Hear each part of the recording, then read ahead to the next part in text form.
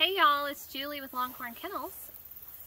This is our mini Aussiedoodle litter. You can find all of our puppies on our website at longhornpuppies.com or on YouTube, Instagram, Facebook, TikTok, and X.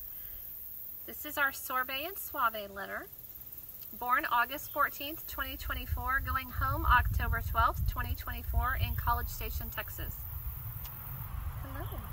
Mom is Sorbet. Oh my gosh, she's so fun. You'll have to watch her video.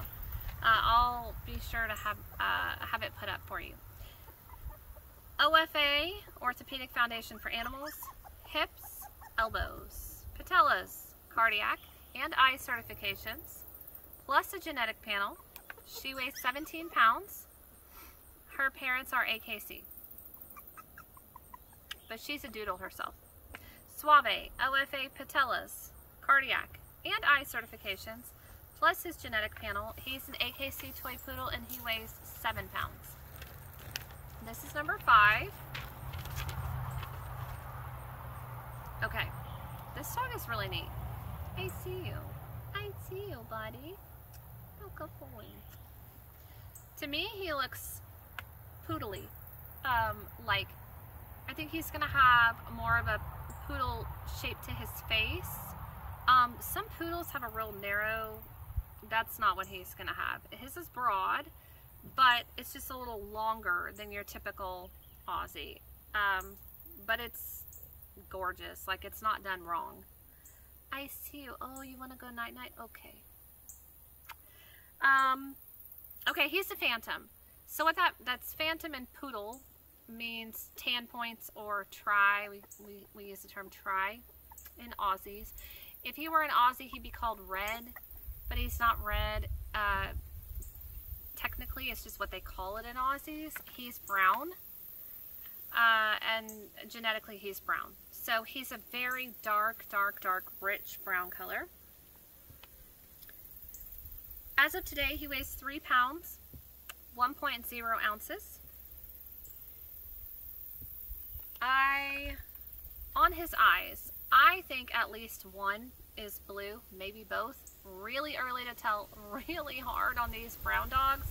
A lot of times what looks blue might go green or hazel or whatever. We don't really know until we're closer to 6 weeks, but I'm guessing. I see you. I see you. He's like, where is my mom? Try to look in the pictures because his tan points are outstanding down here and here, also here and here, and then on his back legs he is, I think he's gorgeous. Under here, nothing really there, and then teensy white right here, but not much. I know. Coat is curly. It's still coming in. It's not a heavy, like real tight curl. But I mean, I think it is curly. And this, if I could pick a coat, if we're talking about curly, I would pick something that's not super tight because, well, I just don't like tight. But I also don't like coarse.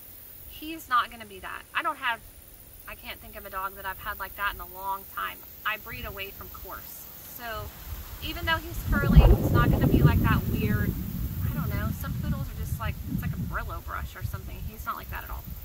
So here you have it. This guy is going to be, okay, personality. Sorry. This is totally him. Watch. I see you. Like, he's not really flustered by much. He's just, he's super laid back. I'm sorry that wind is hitting you. He's never had wind. But it's a nice cool day. So at least the coolest September I've had in Texas, and I can't remember when. But anyway, so laid back, chill. Another one of these. I mean, this litter just really nailed it. Hit it out of the park. Super just emotionally stable, good in any home, gonna be happy and active, but not like Energizer Bunny. Don't have enough nice things to say about him. He's happy. He's happy. perfect for just any home. It really doesn't matter. Anyways, there you have it. Say bye. Say bye. This is Sorbet's number 5. Thanks, y'all.